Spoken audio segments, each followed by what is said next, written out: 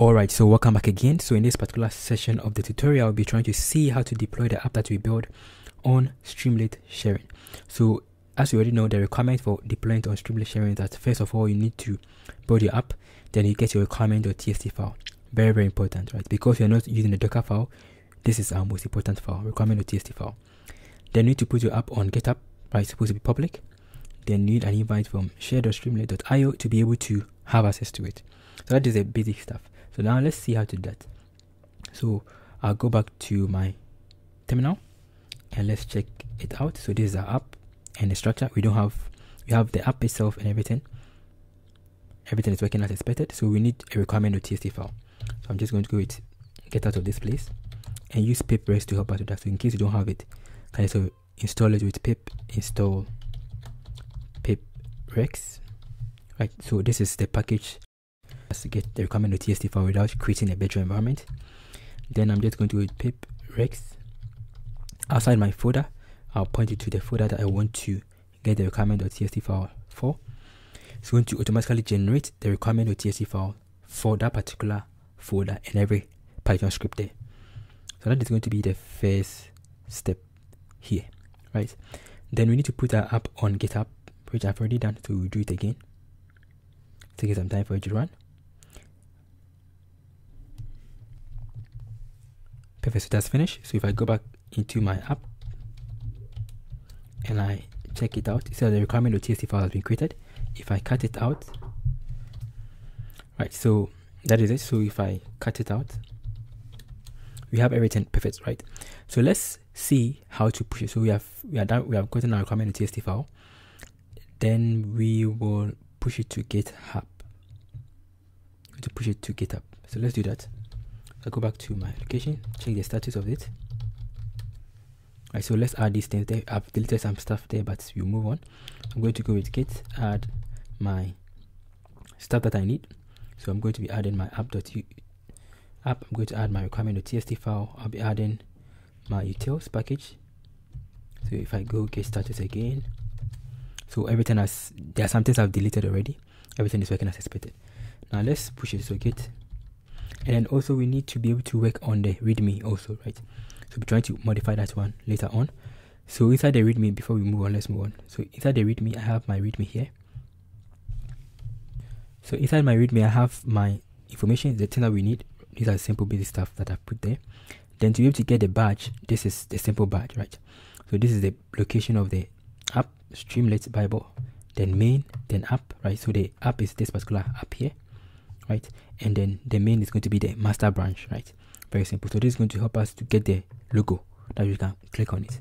Very simple. So I'll save this one and I'll go back to this place and add my readme. So now if I go back to the status, everything is working well. So I can now commit it. Because as we say deployment, let's say deploy app, then git push. I'm pushing it on GitHub, right? As the next step. So I'm going to ask for my details. I'm going to push it to GitHub. Perfect. So now I've pushed it to GitHub. So if I come back again and I refresh it, and now you can see that I did it some time ago. Now it has been pushed there perfectly well. So we have our requirement.txt file, our app, and our utils. Now how do we deploy it on Streamlit? So we are done with this first step and we have put it on GitHub. The next one is to get an invite from share.streamlit.io, which you already have. So I just go back to I'll sign up into it. So share.streamlit.io, and I can just add my new app. Then I'll specify the repository that I want. So I'm choosing the Stream Bible repository. Click on it, and I'm using the main or master branch. I'm going to change this one to the main part. Apologies for this, right? So I'm picking the app itself. Then I'll just click on deploy. So that is all, right? So this is going to run it. Then it's going to use the requirement.txt file and the basic stuff to spin up a container, a running environment. Then our app is going to be working perfectly well. That is running everything. All the various things on our requirement.txt file is being installed, right? As you can see it. It's taking some time. So after that's finished, you're going to see the balloon coming. So I'm intentionally going to allow it to show some mistakes within it so that you see how to fix those mistakes, right? So the app is working perfectly well. Hooray, the app has been deployed. Wow. So we are done with it. our app is now working. So this particular URL here is the one that we will be using, right? And you can see that it's giving us an error. That is going to be our first mistake, our first error. So can't find model EN. It doesn't seem to be a shortcut or Python package. So that is the first error, right? The first error, the first challenge for deployment. So how do we fix it? So we need to make sure that this particular Spacy model is within our running container. So how do we do that? So I'll just go back to the app itself. Go back to my app. Check the utils package. So inside the utils, we had EN.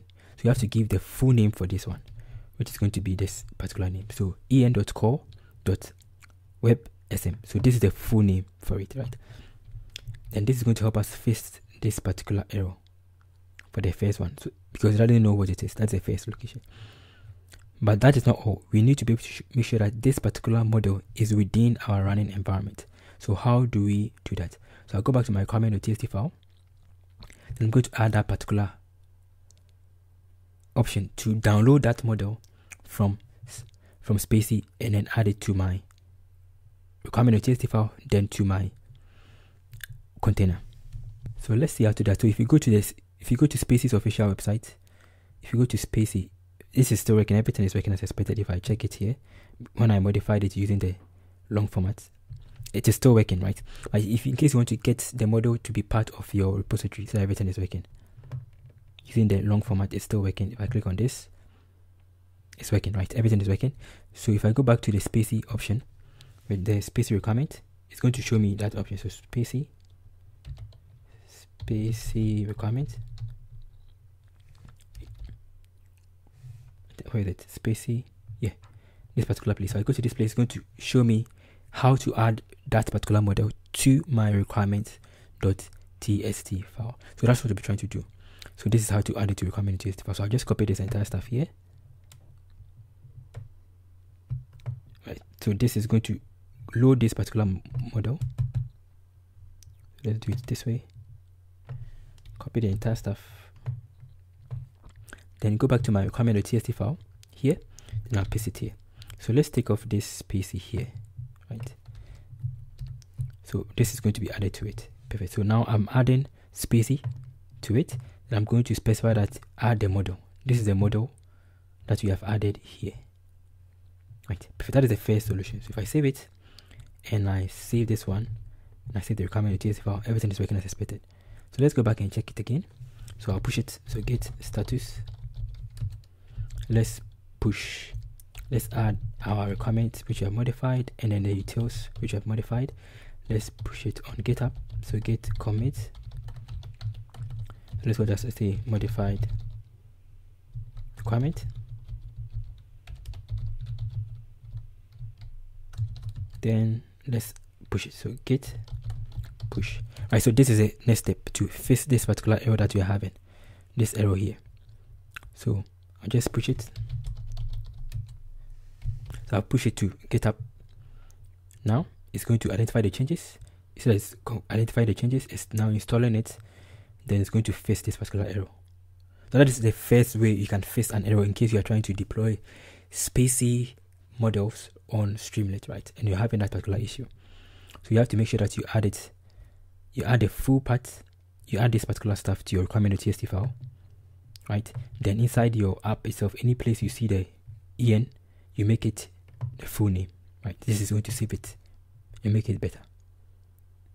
Now it's running it, connecting. So in case you have any question or contribution, you can just put in the comment section below, and please don't forget to subscribe. See you in the next session. I say see you in the next session. It's by default. Okay, so now the app is working well. Let's go to the section that has the entities, named entities. And you see that it's going to work, but it's going to give us another error somewhere. So voila, I see that now. If I click on this, the entities are working, right? Perfect. So one section of the app is working. But you see there's another issue here. We don't need this one, so we have to clean off this one. There's another issue here. Missing corpus load, right? So there's also another issue because Spacy has its own model. TextBlob also has its own model that we need to use to help our app, right? So we need to be able to get this particular model. So how do we do that? So according to the instruction, we need to simply run this comp code, to download it or use NLT downloader. So I'll copy this and then I'll show you how to fix that issue. So I'll come back again to this place. I'm going to create another file, right? Or I will not even create another file. I'll just come back to this particular place here, right? Or let's create another file and do that. Create another file. I'm going to save this particular file and call it as, let's say, NLTK utils, or anyhow it's going to be.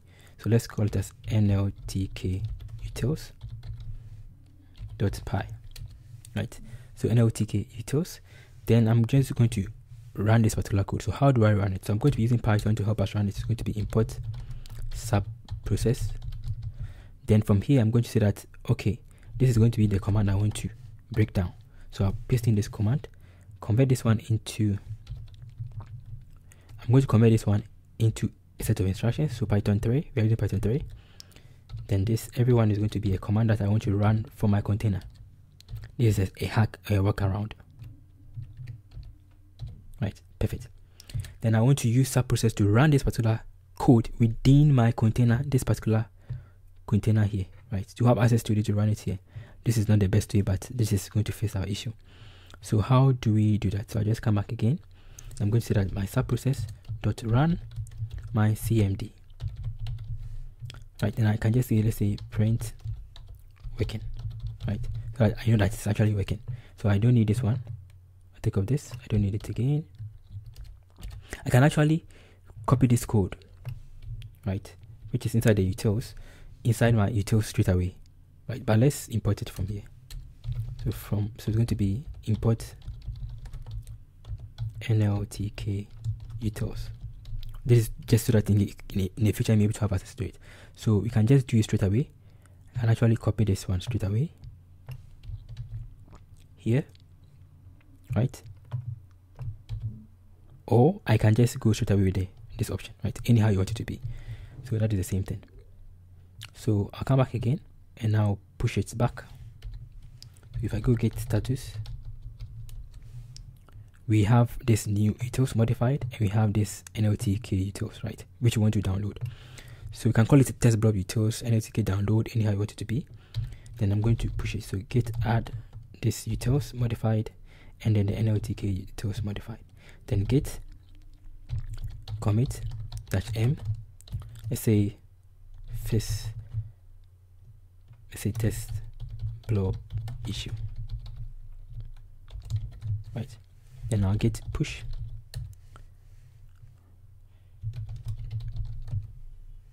I'm going to push it to GitHub. So looking at this issue now, you see that we have this issue which was not working. Now because I'm loading this particular command here, so it's loading it perfectly, and voila, we have fixed the issue, right? That is how to fix this particular issue. So what it's doing, that behind the scene, anytime I load the app, it's going to import this particular subprocess and run this code here inside our container. You can see that if I go back and I check this one here, hopefully I'm able to expand it here. So it's downloading everything, right? It's going to download everything because it's running that particular command. Then you can see after it's going to download all the various things. Now if I click on this, our app is working. Voila, our virtual entities are also being recognized. And then if I go down to the plot, it's also working. Wow, everything is working as expected. So that is how to deploy a Streamlit app that is using Spacy and TextBlob and NLTK on Streamlit Sharing, right? Very cool, very nice. So the basic idea behind all that we have done is that we need to make sure that we have a requirement.txt file, very important. Then if you are using Spacy, you just specify that I want to download the model for Spacy here inside your requirement.txt file. Then inside your app itself, any place you are using en, you make sure that you put the full name of the model. Then for the NLTK aspect, in case you're working with TextBlob, you just have to download the Corpora, right, using this particular command here. This is a hack or workaround, right? Very nice and very cheap. You can actually make it that if it runs once, the next time not going to run again. Very cool.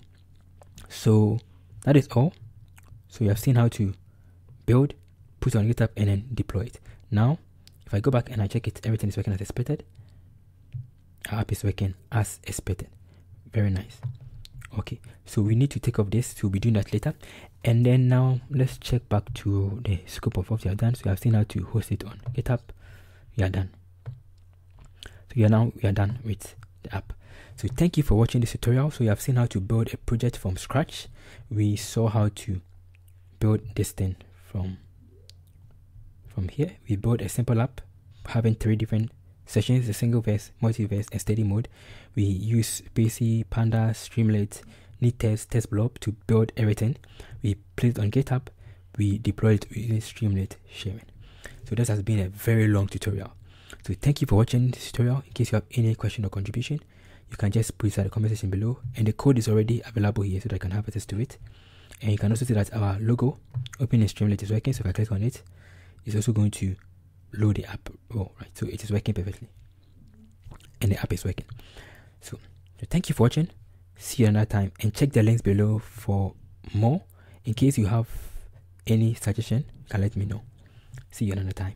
Apologies for the noise and then the audio.